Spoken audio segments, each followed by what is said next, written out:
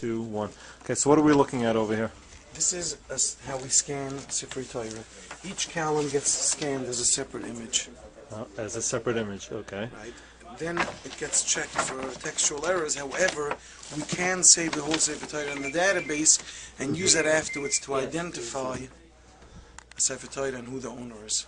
Okay, and has there ever been cases where sifrei Torah were stolen and you were able to retrieve it this way? We were able to identify. identify. We were able to identify stolen Torah. Yes, there was somebody that wanted to purchase sifrei Torah.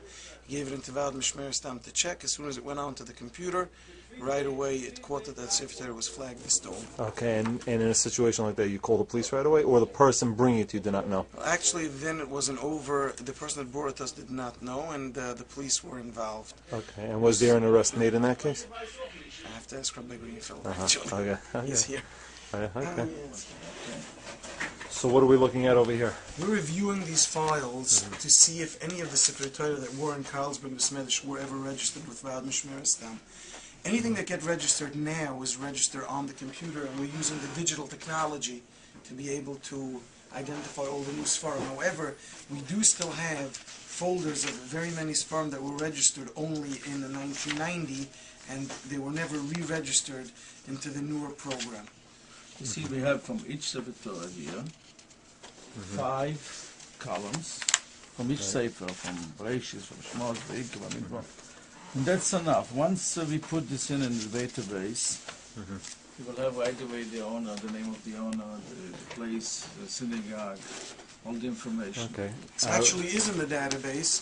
However, it's the things that were registered in the 1990s but weren't updated because either the people didn't re-register them after so many years. A lot of that we still have to go through paperwork. Okay. I would assume the police department was in contact with you. You have to get back to them. The police department, the detective called us up and asked us if we have any information of the owners of any of the sifrei Torah.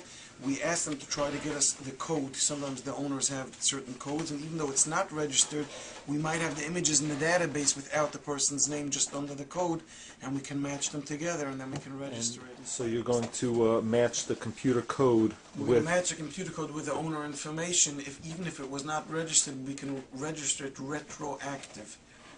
Okay, so there's good news. I mean, there's a good chance that the chance is that if the Torah swims up anywhere, if the person tries to sell it in any place in town, it will right away be identifiable worldwide. So what I'm looking at over here, this is the scanner that would that scans the sifrei Torah, right? Correct. Okay. Okay, so explain to me how this fingerprinting works. Take a look. It's impossible. The same sofer will write 10 sifrei Torahs. That hay should be underneath this, the shin should be underneath the hay, that combination. It's like the Shabbos lock. You have 5 numbers, and that's enough, to protect you that you should not be able to go to the house. And here you have 42 lines. It's like 42 numbers, like a lock of 42 numbers. A printed book will always be, it's the same, you know what I mean? But this, since it was written... Since it was written by hand, it's not possible that this letter should be underneath. And that's the key of the whole... and he didn't want to sell it in the same continent as he stole it, so he took it to France. And when he brought it to the sofer over there, he wanted to sell it. They sent it in an image to Vaad Mishmeres STaM, which right away ran it through the database, and automatically was picked up as a stolen Torah. From Rehovot. Was stolen out of Rehovot, yeah. Wow.